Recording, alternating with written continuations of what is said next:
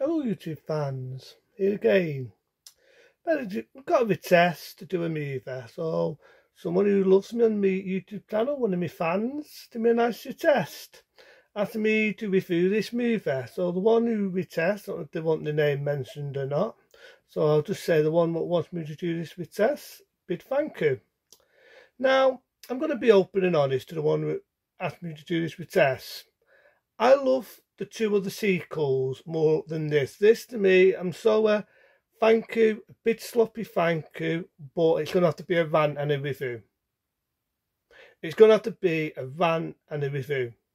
Now, don't get me wrong, I love Don Ford Van Damme films. You know, I remember reviewing two of them. One being Bloodsport and Kickboxer. I like Don Ford Van Damme. But is he the star of this movie? No. Before people wonder what the fuck I've been blabbing on about, and on about no mistake, no surrender. That's right, no mistake, no fucking surrender. Fucking makes me want to fucking surrender with a done to my fucking head. I just said it, I like Don Ford Van Damme. But to me, this is like Rocky 4 and the Karate Kid in a fucking blender. I say it again, it's like Karate Kid and Rocky 4 in a fucking food blender, and this is the bastard of the child of maniacs, be like Elm Street 3. So I'll get to the fucking point, and I'll also get to the point what the fuck I mean. Right? I'll get to the point what I fucking mean about that. Right? What do I mean about that? Right. The reason why I say I get to the fucking point, right, just bear with me. And I was about to say, I had to turn the camera off because I had to pause. It's when we're phoning me. Yeah, so I'd say this to me, it's like, what would happen if there was in a blender, right? I'll get to the fucking point what I'm on about. So you get a young lad, right? And he's studying martial arts with his dad. He does martial arts, right? And he gets pissed because he's starting to act like Bruce Lee, right? So he's starting to act like the next Bruce Lee, which is laughable. So his dad gets pissed at him. Then Don Ford Van Damme comes in. Get the word right offense, comes in. And he snaps his fucking leg. He snaps his fucking leg so easy, it's fucking laughable, right? So he snaps his leg, and then halfway through the fucking film, he goes to a new town, just like the Karate Kid, right? He goes to a new town, surprise, gets picked on, just like the fucking Karate Kid. But the only fucking thing is, unlike Karate Kid, where he meets his teacher, very funny scenes, he meets the ghost of Bruce Lee. Seriously, I'm not smoking coke, I've not been drinking fucking beer, he meets Bruce Lee's fucking toast. What the fuck? What the fuck?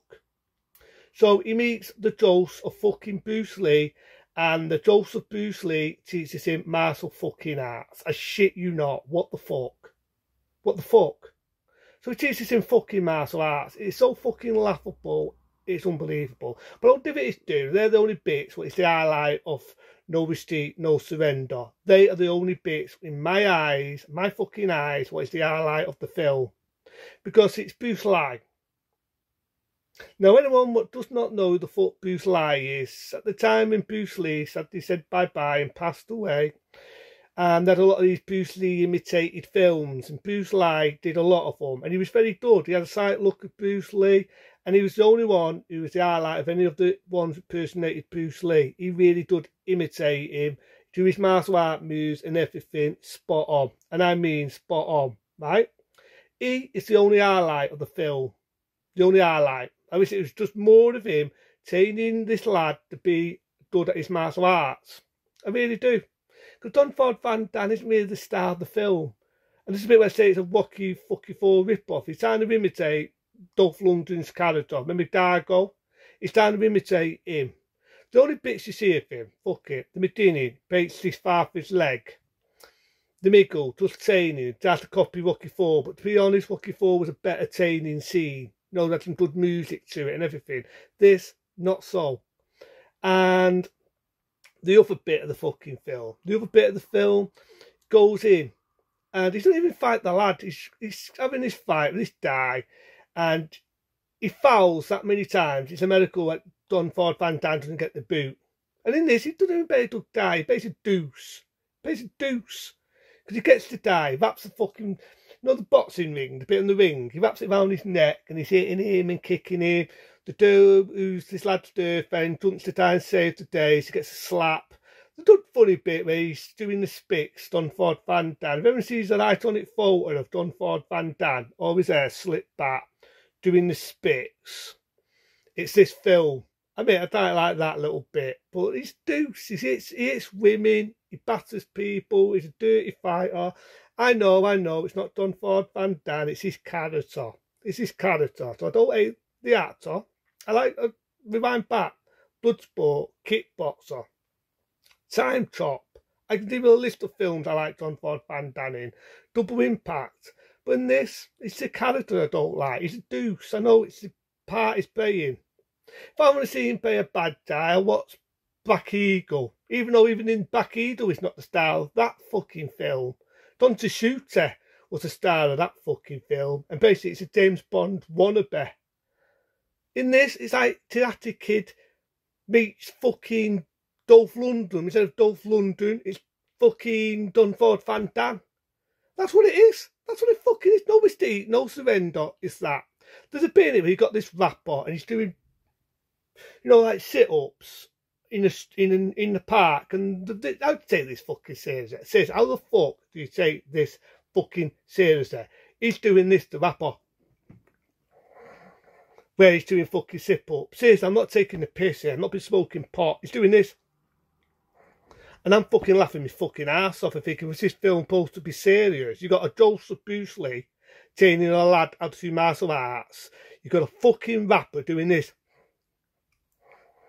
And I'm thinking, what the fuck am I watching? What the fuck am I watching as a film? So you've got this bollocks, and I will call it bollocks. You've got that, which is fucking Tinsworthy. And I'm thinking to me fucking self, what the fuck? Say it again. What the fuck am I watching? What the fuck am I watching? What the fuck am I watching? Seriously, somebody help me out here. What the fuck am I watching?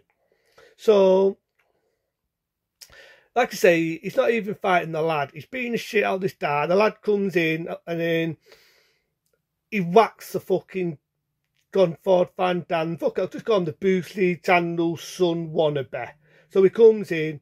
Don Ford Van Dam says, hey, you're bitty dud. And he says, I've only just got started. And he kicks the shit out of Don Ford Van Dam. So even the fight scene's not spectacular. He kicks the shit out of Don Ford Van Dam, knocks the fucker out of the ring. End of movie. End of fucking movie. End of movie. End of my fucking patience. You get this really horrible 80s theme tune. I know the film came out in the mid-80s. Because horrible fucking music at the end. Supposed to be a happy ending. I don't really give a fuck. End of movie. End of my patience as well.